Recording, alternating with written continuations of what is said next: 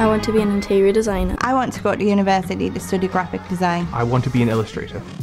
I chose to come to East Durham College because I knew this was an amazing course. I've always wanted to do art and design. What's unique about the art and design course at East Durham College is it offers the students a range of opportunities to experiment in traditional and non-traditional techniques within art and design. So we have drawing and painting that can be combined with digital, so using software packages like Adobe Photoshop. You think that art and design is just the drawing, but then you realise that there's a lot more depth into it as you kind of look further. It could be anything from drawing or painting to 3D modelling and photography. In the course, it really allows the students to explore their own interests and abilities, so they're not stuck to a certain task. I've just been able to actually be creative in my own way and use my own style. We've got amazing facilities with everything we need. We also go on great trips to learn more about our course. We've been to the Baltic in Gateshead, the Lang Art Gallery and the Side Gallery in Newcastle, and we went to the Rijksmuseum in Holland, which was an incredible experience. The teaching is amazing. Every time I've had a bit of a struggle, they just see a few things and I'm back on track with what I'm doing. The course prepares them for going into higher education and employment, and gives them that skills or the base knowledge of what they'll need. It just gives them that confidence. I feel like this course is really helping me find my way. I want to be an animator. I want to be a sculptor. I want to be an art director.